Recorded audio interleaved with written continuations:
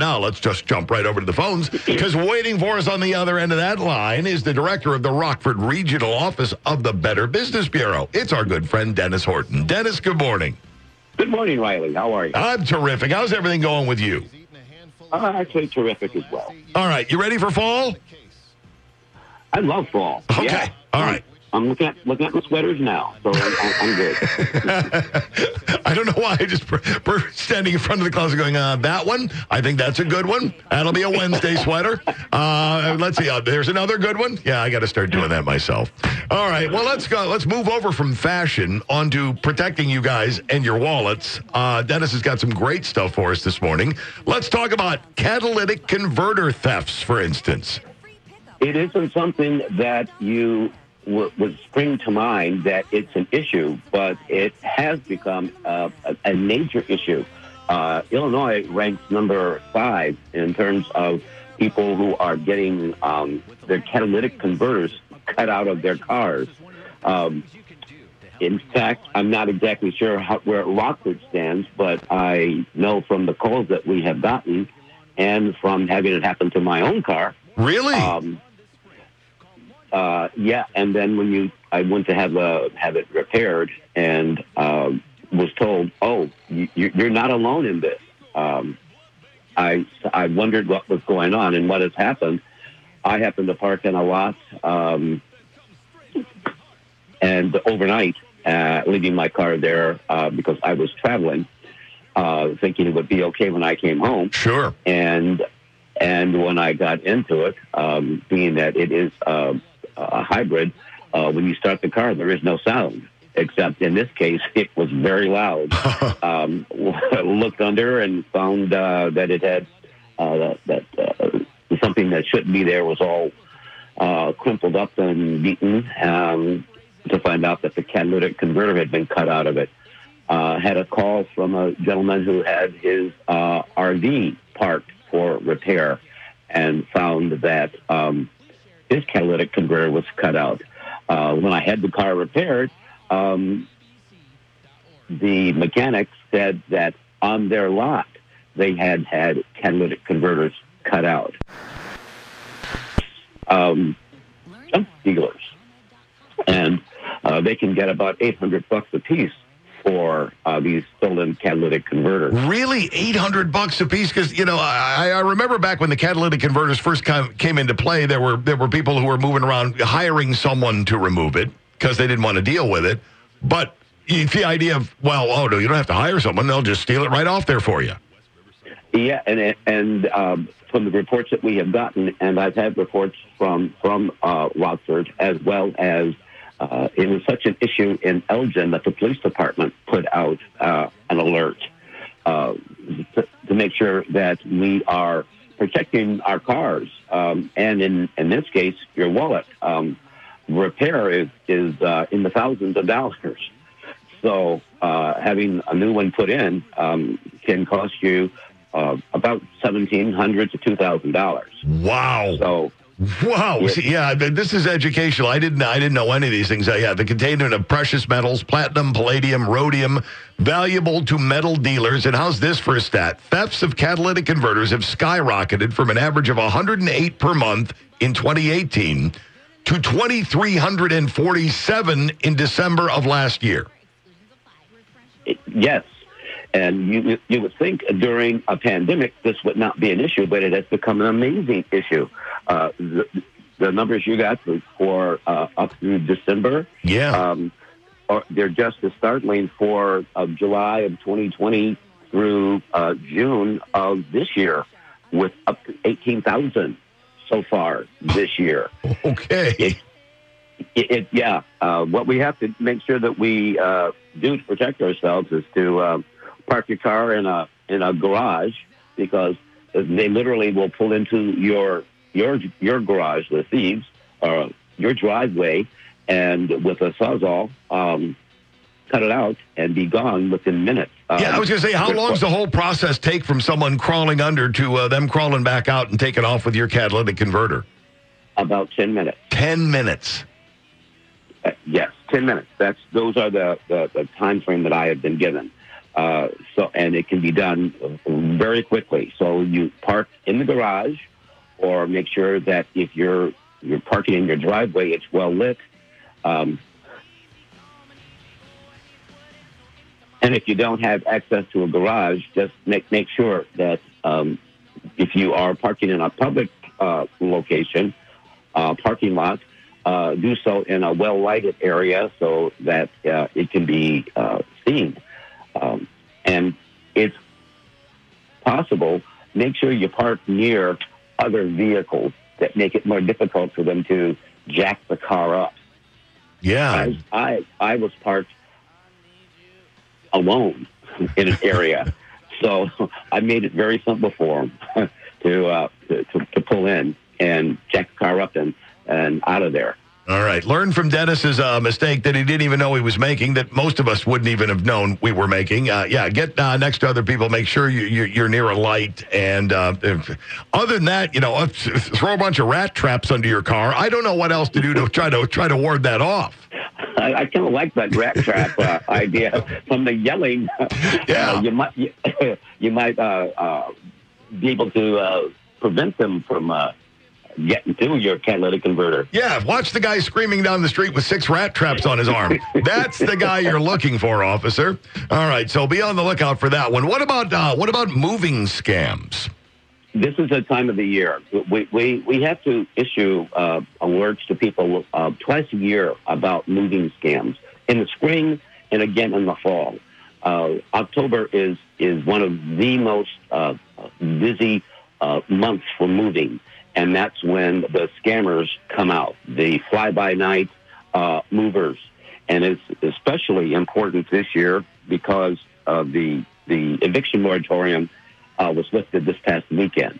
And there are a lot of people who will need to move and who will need to do that using a mover.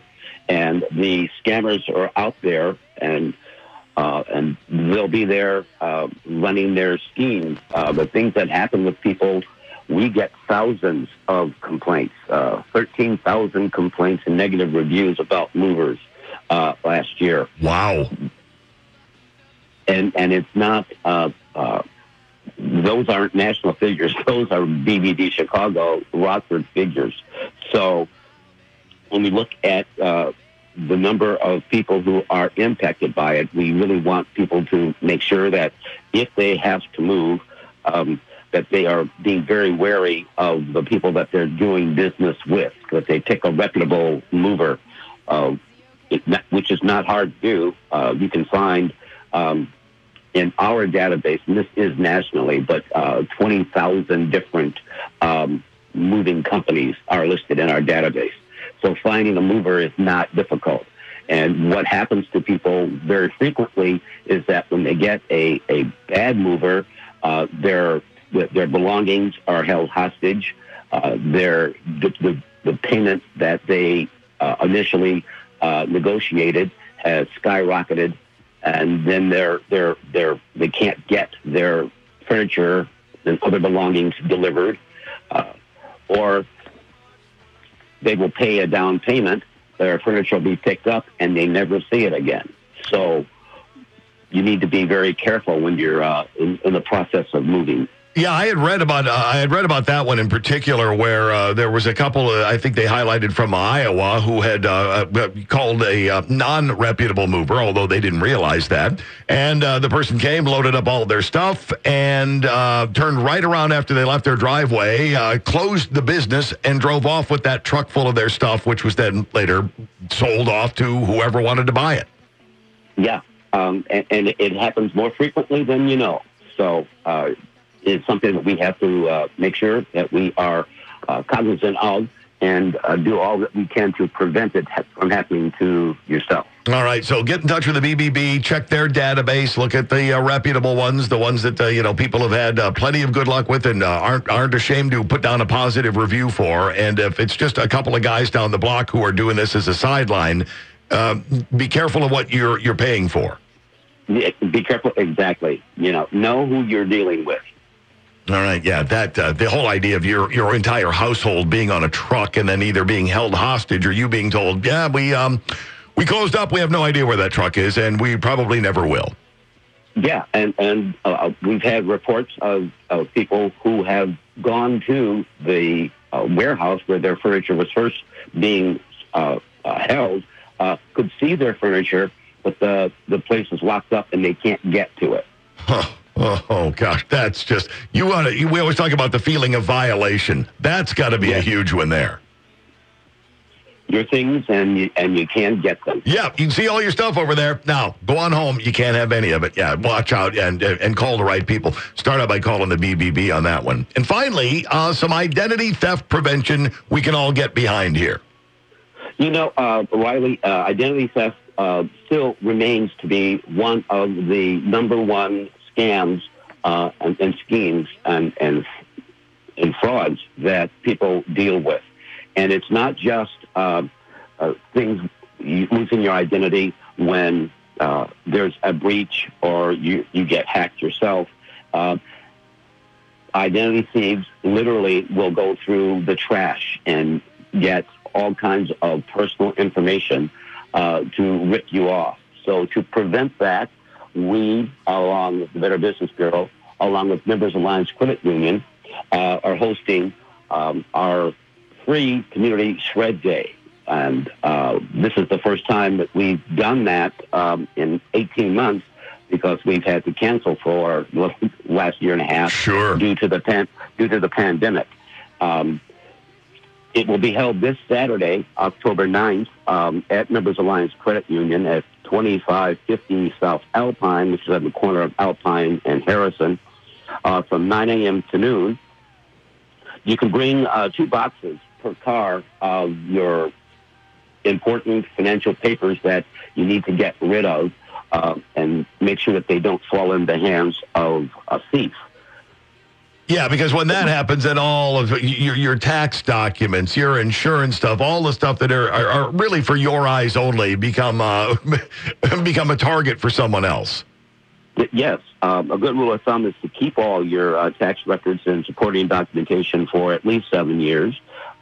Keep your credit card statements for 7 years if they're tax-related as well, or until you can reconcile it with your own statement. Make sure you keep your paycheck stubs for a year. Be sure to keep your bank statement. So you see all these things that we are told that we need to keep, but then when that year or those time frames expire, what do you do with it? Well, you don't just toss it in the trash. You toss it in the trash if you shredded it at home. But if you don't have a shredder and you need to get rid of it, and I imagine now, after a year and a half of not being able to do it in many cases, there are a lot of people out there who can use the service, and it's free. Yeah, and even if you have a shredder, you know what you have piled up there is more than going to wear it out. You go with the pros. So let's give the whys and wherefores again. What time should people show up and limitations and all that? 2 boxes per vehicle. It is this Saturday, October 9th, at Members Alliance Credit Union. At 2550 South Alpine in the corner of Alpine and Harrison from 9 a.m. to noon. And no charge. And no charge. And if you have any questions, you can give us a call at the Better Business Bureau, and I'll do my best to answer whatever your query might be. Outstanding. And speaking of people wanting to get in touch, maybe they want to know about moving and they don't want that to happen to them, or there's a little bit more on catalytic converters they'd like to know, or maybe they've got information. How do people reach out and make contact with you? You can give us a call at area code 815-963-2222. Dennis, outstanding report. I know you're going to save some people a lot of time, trouble, and money with this one, and plus get a whole bunch of shreddables out of that house and taken care of. I appreciate the effort. We'll look forward to getting together again in a couple of weeks. Thank you, Riley. There's our friend Dennis Horton. You too. He's the director of the Rockford Regional Office of the Better Business Bureau.